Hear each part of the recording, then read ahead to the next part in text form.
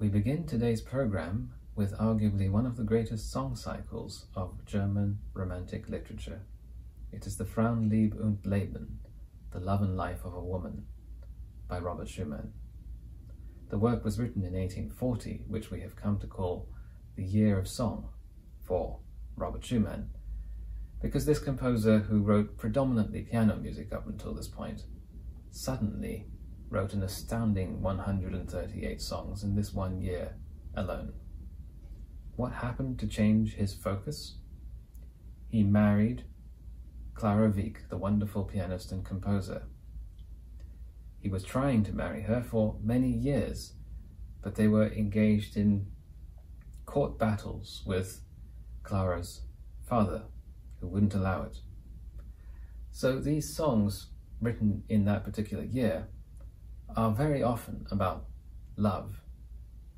And indeed, since at the time that he wrote some of these songs, he wasn't at all sure that they would indeed be able to be together, there is a great deal of subject matter that contains trepidation, anxiety over what will happen, as well as yearning and dreaming of what life would be like when they could eventually be together.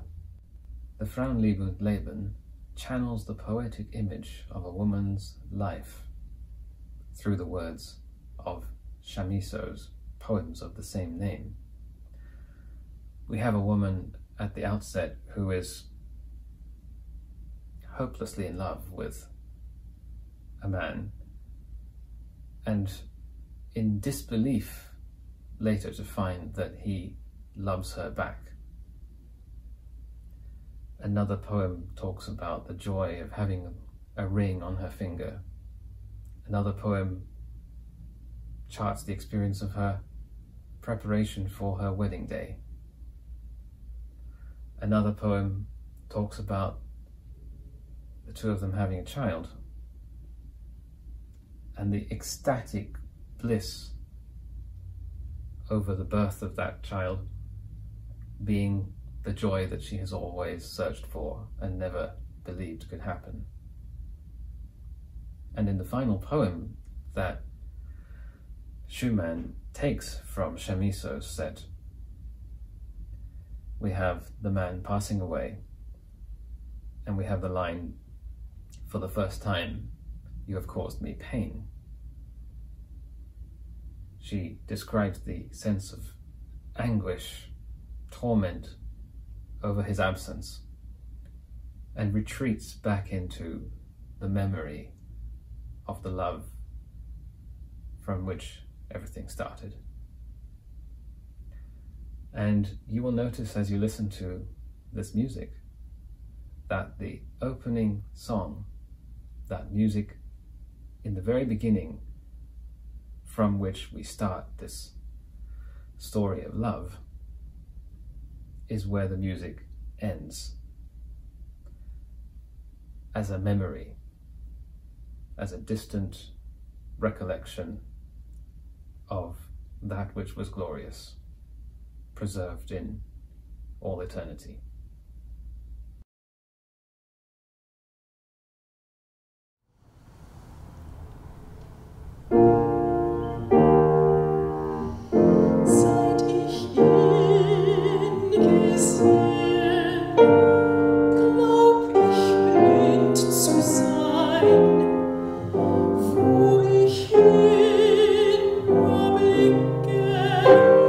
Sieh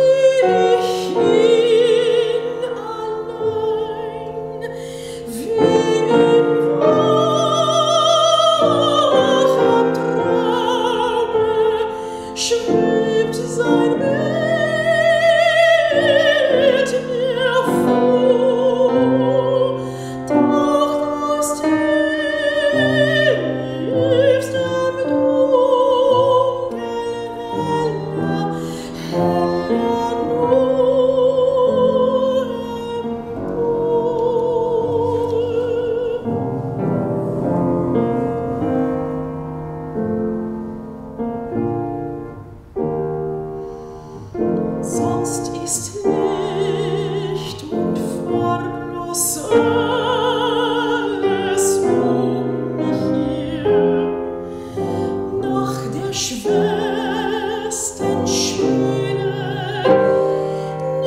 Ich bin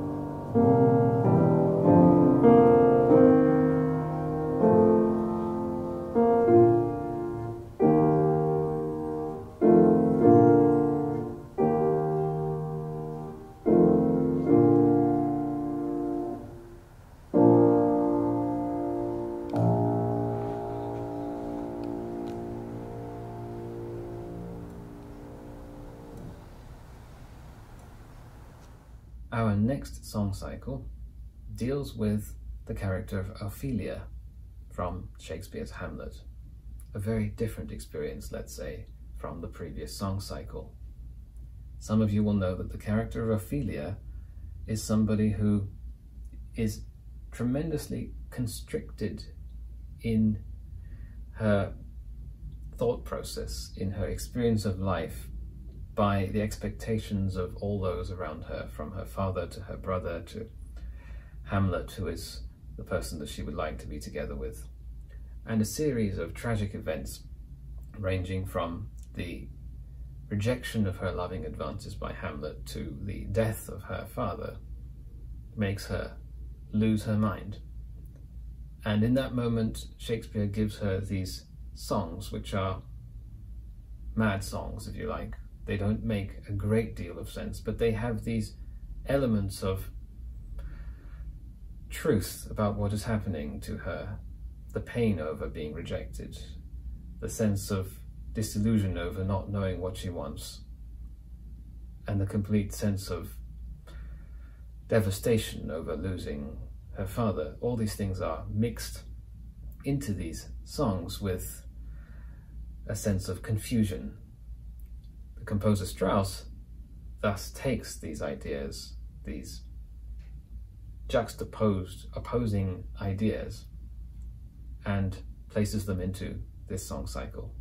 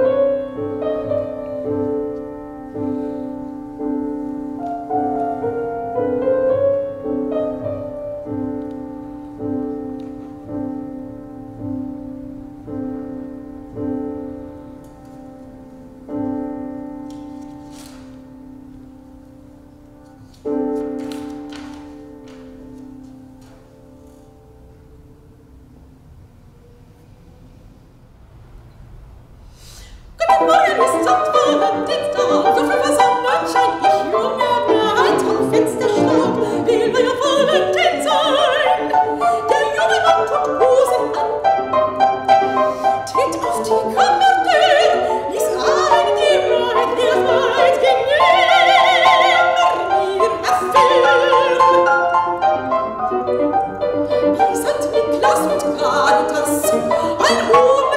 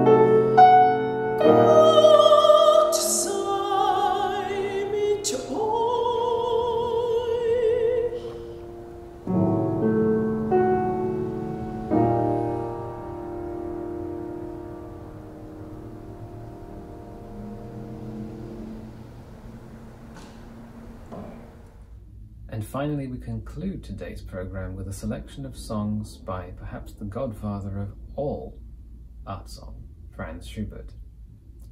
We have the first song, Night and Dreams, which, as the title suggests, gives a magnificent canvas of night descending over people who are dreaming.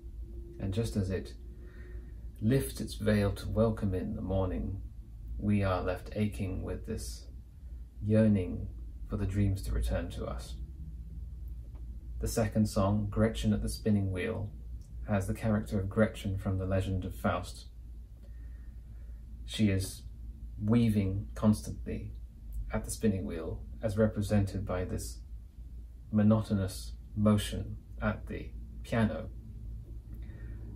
And just as she is doing that, she is constantly talking about the sense of destitute emptiness that is left to her by the absence of her lover, Faust. And then in the third song, Nachtstück, which translates roughly as night music, we have a very evocative description of an old man who convenes with nature and gradually comes to his resting place.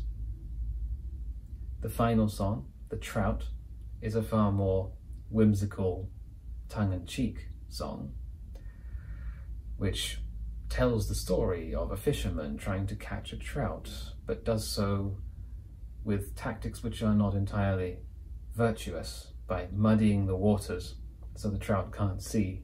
And he catches the trout, and the narrator expresses discontent at this, saying, "This is just like how some woman will be caught by some men, so you have to watch out."